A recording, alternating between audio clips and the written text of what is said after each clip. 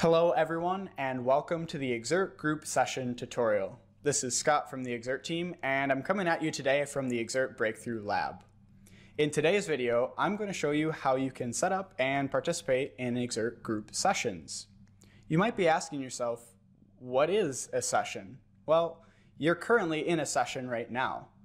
An Xert session is an experience that allows you to perform a workout as well as watch a time-synced YouTube video. You can also listen to Spotify, participate in Zoom meetings. You can perform these sessions either solo by yourself or as part of a group. And what this allows us to do is it allows athletes with a wide range of fitness signatures to experience the same workout, each relative to their own fitness. This is something that Xert can do really well. By the end of today's video, I'll explain how you can pair your fitness sensors with Xert, how you can open and interact with the Xert session player, and also how you can upload a neat group ride summary to your Strava feed. I'm also going to be covering some basic troubleshooting steps in case you run into any technical difficulties along the way. By the way, if you're watching this video on YouTube, I recommend that you head over to Xert and watch the Xert session tutorial from the Xert sessions page. I'll put a link in the video description. I'll start by explaining what you'll need to participate in an Xert group session. First of all, you're going to need a mobile device that is running the Xert EBC app. Xert EBC will act as your companion, allowing you to pair to your fitness sensors, as well as controlling your smart trainer during the workout. Secondly, you'll need an internet browser connection in order to access the Xert session player. You can access the session player from a tablet, from a laptop, or from a desktop. Really, any internet browser will do.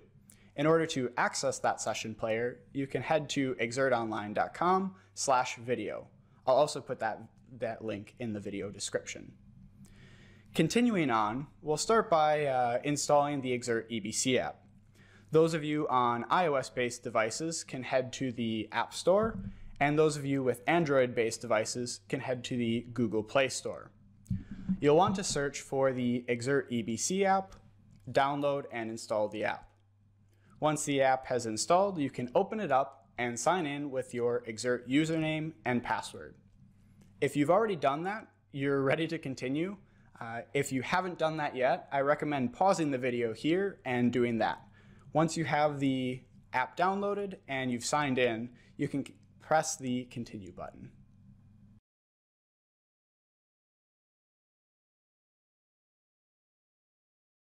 Now that you've downloaded the Xert EBC app and have signed in, you might have noticed a notification from either your iOS or Android-based device about location services or Bluetooth connections. It's important that you enable these notifications. This allows EBC to connect and pair to your fitness sensors, as well as record GPS data if you happen to use EBC for an outdoor ride. Now I'm going to show you how you can pair your fitness sensors with the EBC app. Those of you using the iOS app will simply tap on the settings button in the bottom right-hand corner. Those of you using the Android-based device will tap on settings and select sensors from the list.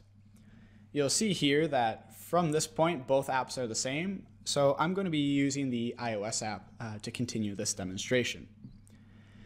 The very minimum requirement to participate in an Xert group session will be power data. And so to pair a power source, I'm simply going to tap on the power source category. Xert EBC will then display all available nearby power sources. These could be your power meter, it could be your smart trainer, etc. In this demonstration here, I'm going to be using my Elite Trainer as the power source. I'm going to tap it, and once the app has connected and is receiving data from that sensor, the sensor icon will actually turn blue, and you'll see the current output from that sensor.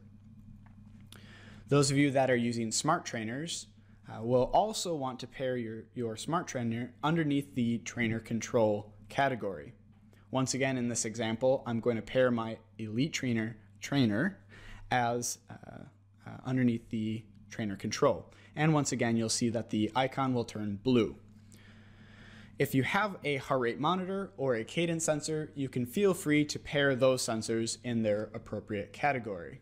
And if you want to test things out, you can try hopping on your bike and pedaling. You should see the live data update in Xert EBC. Xert EBC will automatically calculate your speed and distance from your power data using the default speed from power setting underneath the speed sensor. We recommend leaving that setting alone. Now, if you've had a chance to hop on your bike and pedal and try things out, you should hopefully see your live data coming through. However, I'm going to cover a couple basic troubleshooting tips in case you ever run into a scenario where you're not able to pair to a fitness sensor or you're not receiving data from those fitness sensors. So stick around and I'm going to cover a couple of those troubleshooting steps next.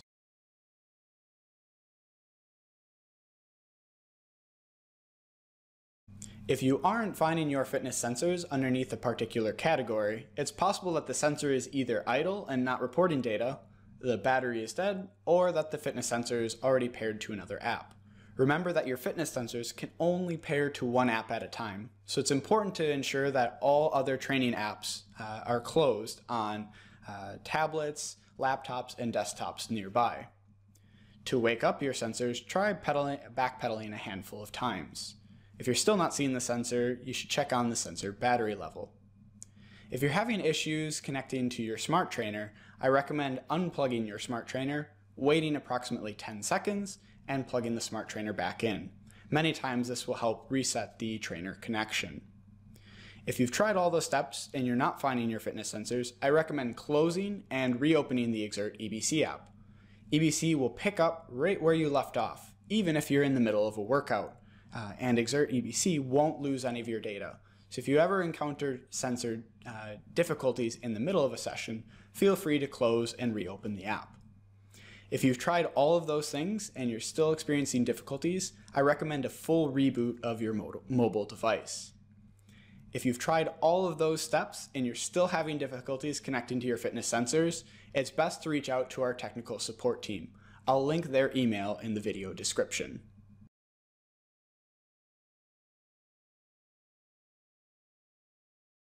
Now that your sensors are paired, let's go over and start the session. To do this on iOS, you'll tap the Train tab, and you'll notice that EBC will display your group session in the center. You'll tap on that session, and you'll notice a play button at the bottom of the page. Those of you that are on Android-based devices can navigate to the Activity tab. And here, Xert EBC will display information about your session, such as the workout, any participants, and a summary of your paired fitness sensors. You'll also notice a start button at the bottom of the page. If you've gotten this far in the video, you can push the play button to start recording your session.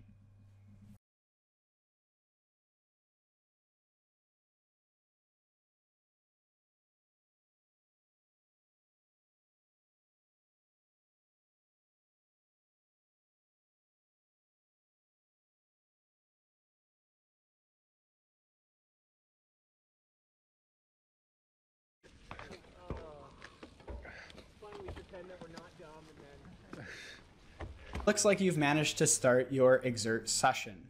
What I want you to notice is that the YouTube video has started playing and your workout has started along the bottom of the session player. If you happen to be on your bike and pedaling right now, you should also see your live data coming in the top left-hand corner of the session player. If you are seeing that live data come in right now, then you're all set to participate in your first Xert group session. By the way, when you've reached the scheduled start time of your first Xert group session, EBC will automatically start the session for you. There's no need to manually push the start button. If you'd like to perform an additional warm-up and have that data recorded as part of your workout, you can do that up to 30 minutes before the scheduled start time of your session. If you happen to be running late for your session, Xert EBC will start the session in progress, and you'll skip ahead in the workout to join the rest of the session participants. I'll quickly walk you through the Xert session player interface and features. In the top left-hand corner, as I mentioned before, you should see information about your current power, heart rate, cadence, and your maximum power available, or MPA. Above those gauges, you'll find the title of the current interval that you're in. If you look closely at the cadence gauge, you'll notice a series of red and green bands, where the green band indicates the optimal cadence for your current power based on the power itself and on your cadence preferences, while the red bands that flank the green band indicate that your cadence is too low or too high for the current power. On the right-hand side of your Xert session player, you'll see a workout overview, a workout data table. If you happen to be doing a group session, this is where you'll see the leaderboard. Underneath each user's name in the leaderboard, you'll see a relative intensity number. And what this is Xert's way to quantify how hard each athlete in the session is working relative to their own fitness. This allows you to participate in Xert group workouts, whether you're a novice or a beginner, or if you're a professional athlete. You'll see that the relative intensity will be roughly equivalent for all athletes in the session as you progress throughout the workout. By default, the leaderboard is sorted by how far ahead or behind you are of other leaders, of other members of the session. If you wish to change this, you can click the columns button on the top left-hand part of the leaderboard, and you can filter by a wide variety of metrics. Running along the bottom of the Xert session player, you'll see a rolling 10-minute window of the Xert workout. If you wish to see the entire workout at once, you can simply select the zoom toggle, and you'll see the entire workout in one panel. If you want to show or hide additional information on that panel, you can simply click on the information in the legend. Lastly, in the bottom left-hand corner, you'll find the group chat. You'll need to click on the blue button to sign into Rocket Chat with your Xert account and participate in the group discussion. The Xert session player will automatically size itself depending on the size of your browser window. However, if things aren't looking quite right, I recommend clicking on the settings button in the top right-hand corner and selecting the reset button. If things still aren't looking correctly, you can try refreshing the browser page. The session player will reload, and the YouTube video and workout will pick up right where they left off. I'll also mention at this time that if you are having any technical difficulties with the EBC app, you can simply close and reopen the app, and the EBC app will once again pick right back up where you left off. You don't need to worry about losing any of your data. Here I'll give you some tips and tricks to using the Xert session player during your group sessions. First of all, many of our group sessions will feature a built-in Spotify playlist. To access Spotify from the session player, hover over the edges of the YouTube video and select one of the directional arrows. When you want to head back to the YouTube video, select one of those directional arrows again. Next, I want to talk about trainer mode types.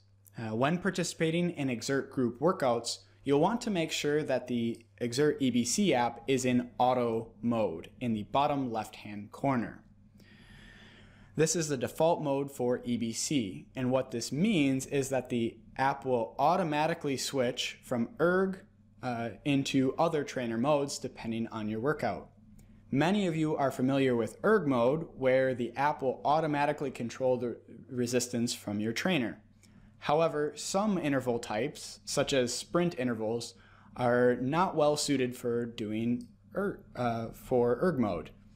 In situations like these, the EBC app will automatically switch into slope mode, where you'll need to use your gears and cadence to hit the interval target powers. When the sprint interval is over, Xert will automatically switch back into erg mode. So once again, I recommend making sure that your app is left in auto mode in the bottom left-hand corner. Lastly, I wanted to talk about different interval types. Along the bottom of the Xert session player, you'll see information about the timing of the upcoming interval with a vertical bar on the workout chart. The interval guide will also provide information about the target power of the upcoming interval as well as the interval type.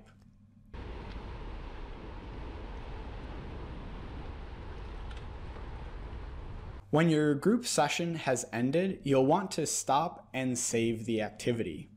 To do this on iOS, you'll tap the Stop button and select Save from the menu. Those of you using EBC on an Android device will want to either swipe up on the screen or tap the Back button on your Android device. You'll select the Stop button and save your activity. When the activity is saved, it will automatically upload to Xert. And if you have your Strava account linked, Xert will automatically push that workout to Strava along with a neat report. You'll want to make sure that you've authorized Strava with Xert. To do this, head to Sync, Strava, and sign in with your Strava account.